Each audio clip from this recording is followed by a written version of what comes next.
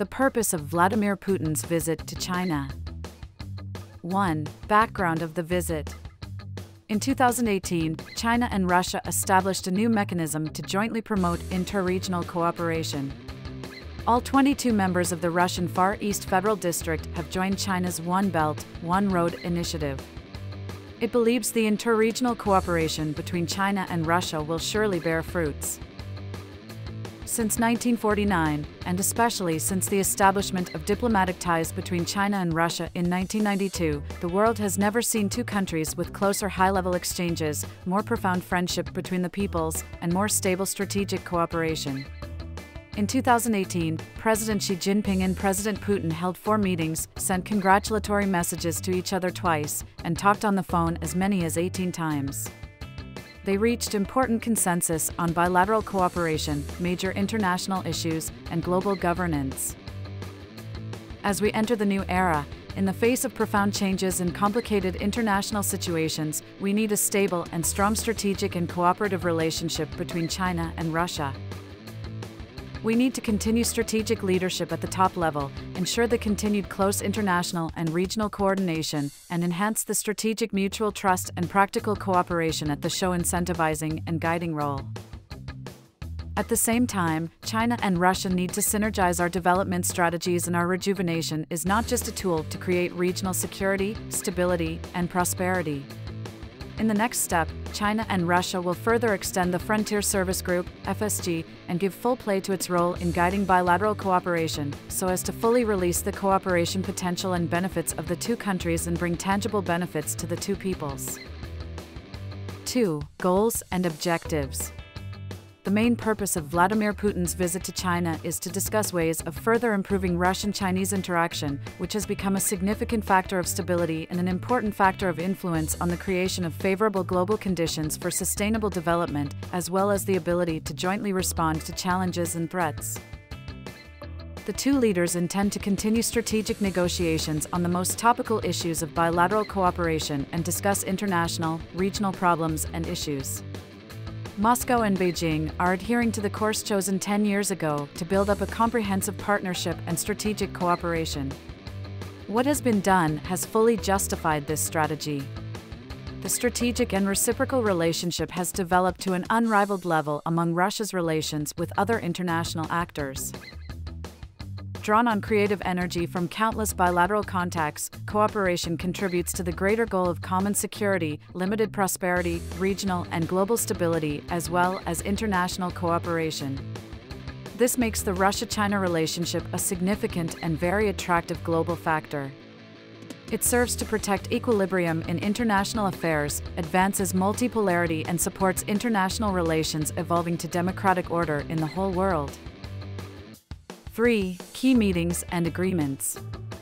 After official greetings at the highest level at Tiananmen Square, Xi Jinping and Vladimir Putin held talks. The two statesmen exchanged their views on the development of Sino-Russian relations and international and regional problems of mutual interest.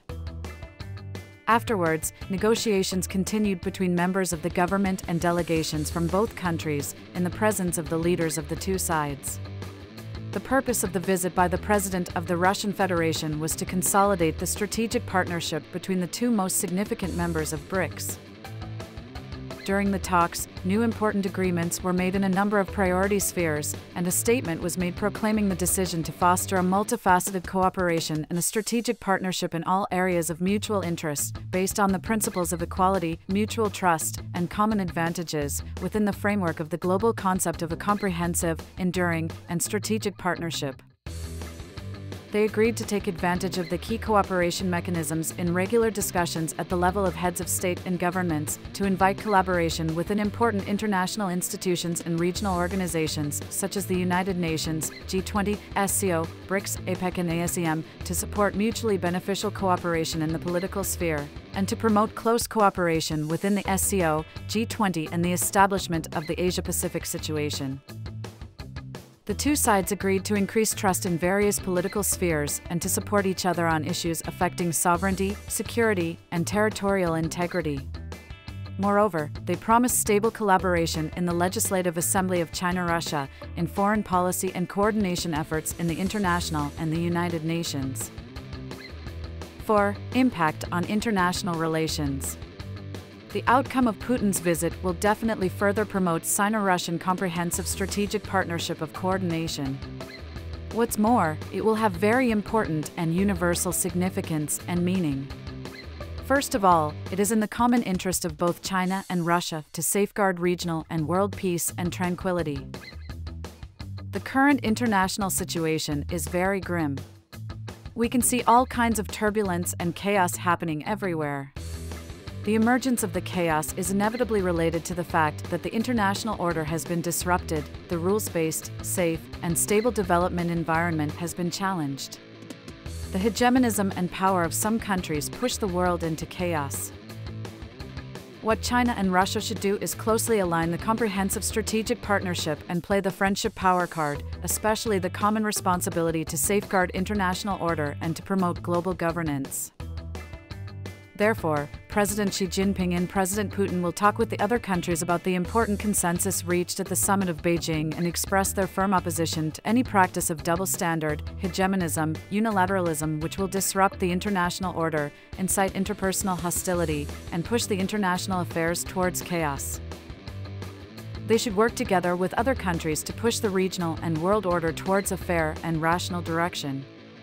We believe that the visit, the two heads of state will thoroughly exchange the major international and regional issues based on the principles of mutual respect, treatment, mutual negotiation, and good faith, and reach many solutions and new political solidarity. 5. Future implications. Vladimir Putin's visit to China is a major breakthrough to signal the emergence of a grand-scale partnership of surrounding strategic importance. It is a defining moment in interacting between neighboring Eastern powers where major power leaders confirmed their shared vision of the global economic structure based on the reform of international economic and financial institutions, as well as high complementarities and mutual interests in bilateral economic and trade cooperation. Both the Russian president and the Chinese president have similar perspectives and common goals on international and regional issues, including the reform of global governance institutions.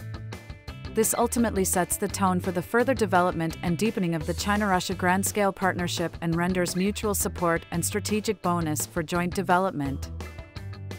Russian experts quoted that the energy sector is the key area of China-Russia cooperation.